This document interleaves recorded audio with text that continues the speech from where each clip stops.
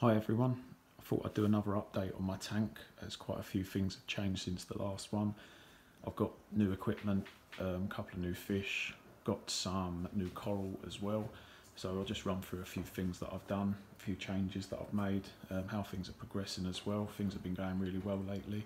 You would have seen the Flame Angel last time. There were the two Amphias, I had the Goby and also the Cardinal. I had a couple of coral in there as well, so I've got a few more since then. All going really well. A few days ago I noticed couple of little white specks on the head of the Flame Angel. I was a little bit worried about him, so I was asking a few questions about it. I was only noticed it over the course of an hour one evening, and it looked like white spot to me, which I was really worried about, seeing as though it is a brand new tank. Turned out it isn't white spot though, and it went literally that evening. Woke up the next day, it was all gone. It might just have been either some stress spots. I was told it could have been a couple of grains of sand that had stuck to the lining on his outside. It could have been a couple of microscopic air bubbles. Whatever it was, it went straight away. So yeah, not too concerned about that now. I did buy a medication at the time after speaking to a couple of people. I bought the polyp. It was the Polyp Lab medic stuff. I was told that that's pretty good. It doesn't cure white spot or anything, but it's a good thing to add to the water, and it does help with the parasites, etc. Haven't used it yet because it all went, so I'm just going to monitor things and see how it goes. I did get a couple of new fish yesterday, which are my two little clowns. The other one, oh, he's down there. So yeah, they're tiny little ones. I put the guards on my fans actually, just in case, because I see someone had a puffer fish yesterday. They got sucked into their propellers, and he didn't make it, unfortunately. And I was just laying there last night thinking, they're tiny little fish, what if they did get sucked in? So yeah, I've just put them on for the time being until they get a little bit bigger. So yeah, they're doing good at the moment. I also brought myself, you can't really see it very well there, but there's a little Halloween hermit crab. Hermit standing on his back at the minute, cleaning his shell off. So yeah, that's a good little addition. Also got myself a feather duster. I've poked him underneath a bit of rock, which he seems pretty happy there. I had a piece of Zoa last time. I had to take that back about 2 weeks ago now, because it developed like a mucus on the Zoa itself. It turns out that there was a clam buried right deep inside the Zoa, and it was causing a problem with the Zoas. I'm not really 100% sure what it was, but I ended up dipping the Zoas, etc. Quite a few different things fell off. Nudibranchs were one of them. So once they'd fallen off, I put it back in the tank, but still it wasn't coming back. So I took it back to my local shop. They've got it, and they've got it back to how it was, albeit they had to take quite a little bit of it away because it was just unrepairable sort of thing. So they took it away. So I've got this one now, and I also got another one yesterday, which was almost identical to the first one. That looks really healthy. I did dip them. I was told always dip the Zoas because they're such a close-knit coral. There's lots of things that can hide inside them. So yeah, I bought some dip solution, which I made sure I'd done that yesterday as well. Coral Dip by NT Labs. It's not the strongest one out there. It was all I could find at the time though, but it seems to have done the job. Quite a few things fell off of this new one yesterday, so hopefully that's not going to have any problems. Straight away though, it's looking really, really healthy. Whereas this one, they were closed for a long time. They ended up coming out after a week or so. They were closed up for quite a while, but then started opening. So yeah, the majority of the time now, most of them are open, so they look nice as well. The leather coral at the back there, normally that almost fills that space, to be fair. But for the last week and a half now, it's actually been, I've been told it's been shedding. So I've actually tried to help it along. I pulled it up towards the top of the water tank. I started brushing it gently with my finger, and I could see all of this like mucus lining coming off of it. So I was just doing it gently just to try and help it along. So hopefully within the next couple of days now, that might start opening up properly again. But yeah, it doesn't seem like there's anything wrong with it, just shedding its skin, so I've been told. So that's another new coral I got. That's a trachea. I've got a nice piece of chalice that was actually resting on the sand yesterday, but I popped a couple of bits of rock underneath it just to lift it off the sand, because I was told that it's not ideal for it to be laying in the sand. Some parts of it can start to die out or get bleached, etc. So yeah, I took that up. This one's got its polyps out at the minute. That one's looking nice and healthy, doing quite well. I've got a few little pieces at the top. Some of them are Stylopora, Acropora. I've got some Montipora that I've used epoxy on, put it into the rock, wedged it in there, and then put a new little piece of rock over the top of it, so that's holding on there nicely. When that starts to grow, that'll look good. My hammer in the middle, I used some epoxy on that, placed a little bit of rock around it, so I've hid all the epoxy that I used. Yeah, that seems to be doing really well, likes the flow there. I had my candy cane down low at first in the sand. I've actually moved that up a little bit higher after I was told to. That seems to be doing well. I do have a little barnacle inside one of those heads there. He comes out there. He filter feeds now and again out of there. That's quite cool to see. I've been told that he's harmless, so I'm going to leave it in there. What else? My star polyps, they're looking really healthy. Quite a few new heads growing on the rock itself. So yeah, that all looks good. Really happy with everything. You see my conch now hoovering up there, doing really well. So yeah, I'm pleased with the layout so far. Everything seems to be going really well and looking healthy.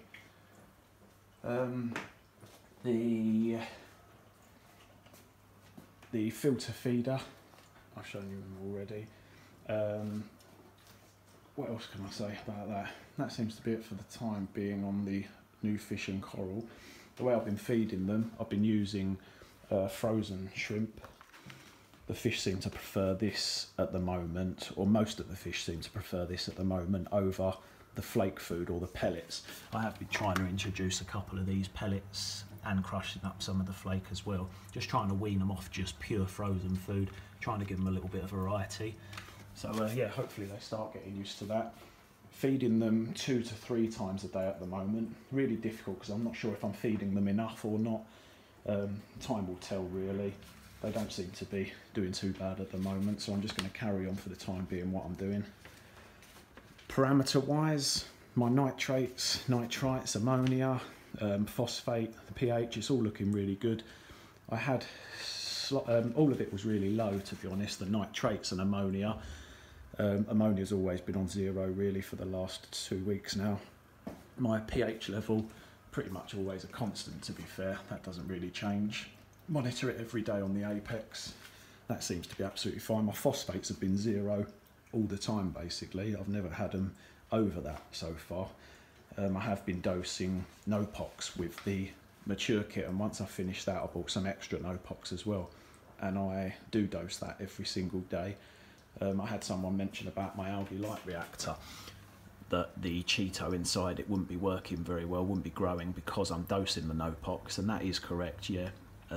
I put the algae light reactor on at first, and I just had my phosphate reactor running.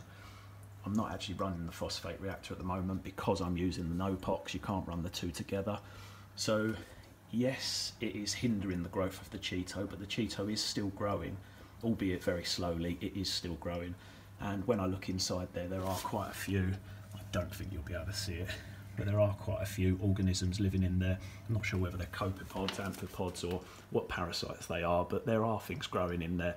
Doesn't seem to be dying off, so it's doing all right at the moment. I'm doing about 5 mil a day at the moment of Nopox, and it seems to be keeping the algae down. Yeah, my nitrates were at around 20. They're now down to, what are they down to?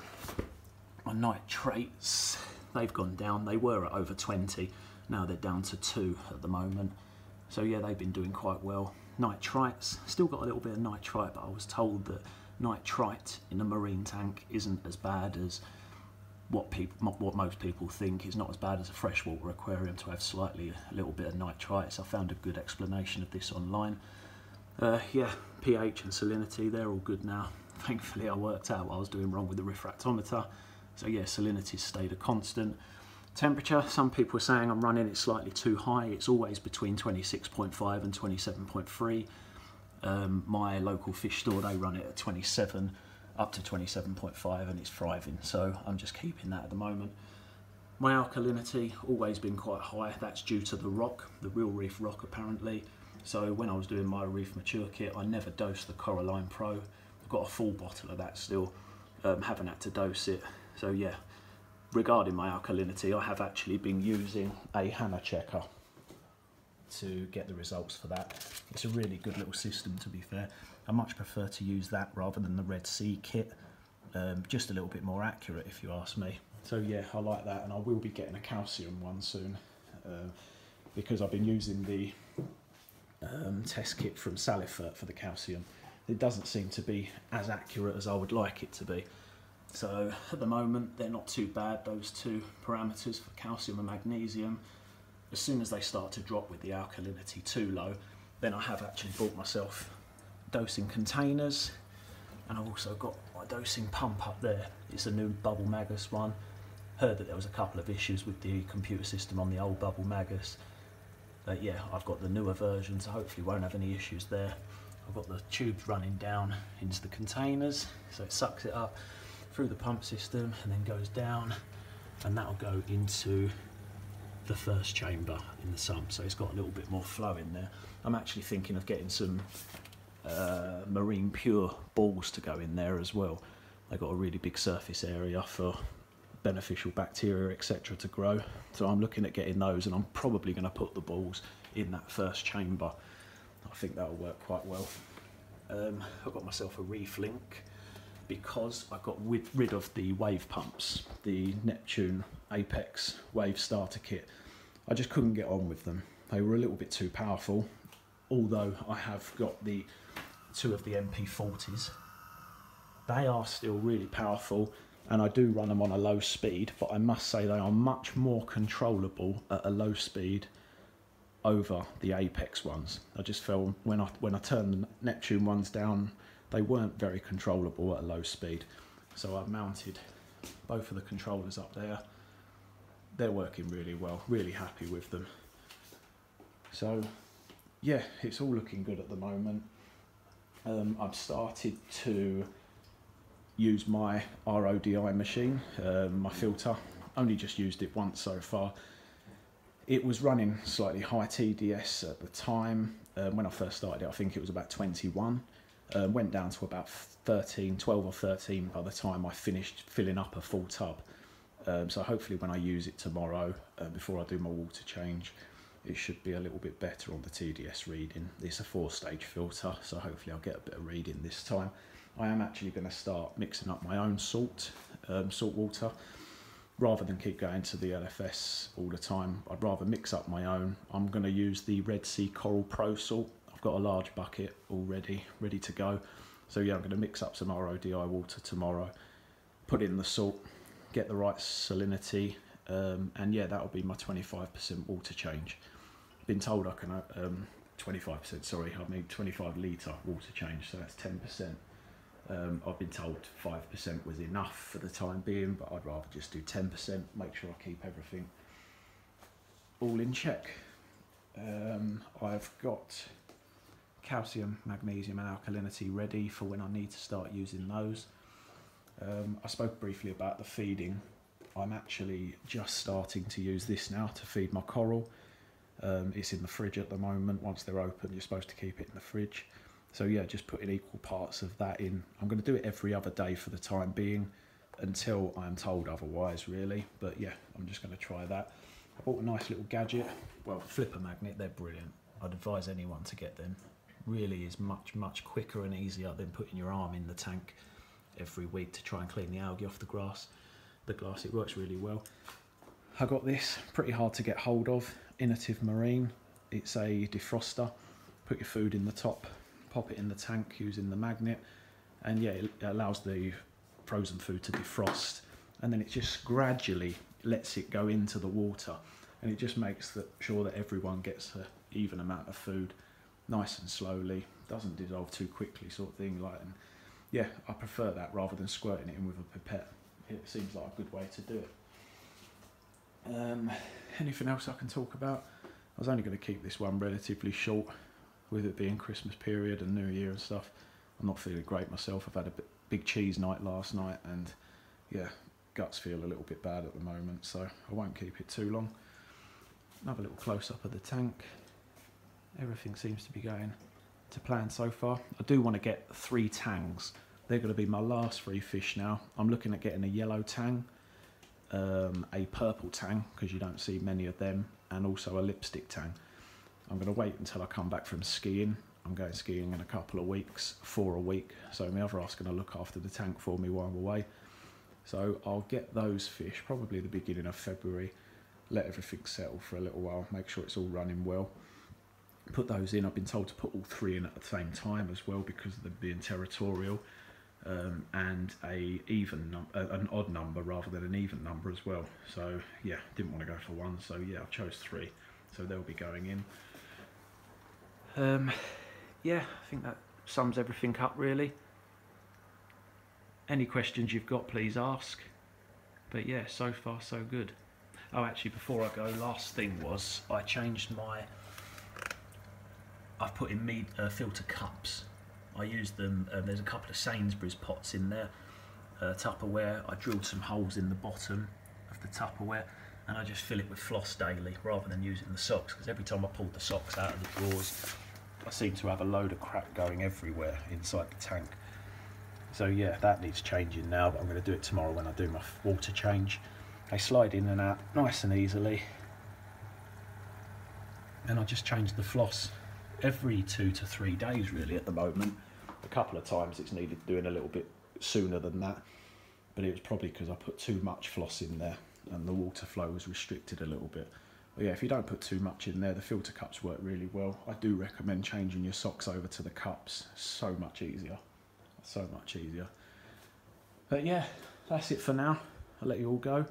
Thanks very much for watching. Any questions you've got or any advice you've got, please feel free to leave a comment in the box and subscribe if you want to see another video. Thanks very much. Bye bye.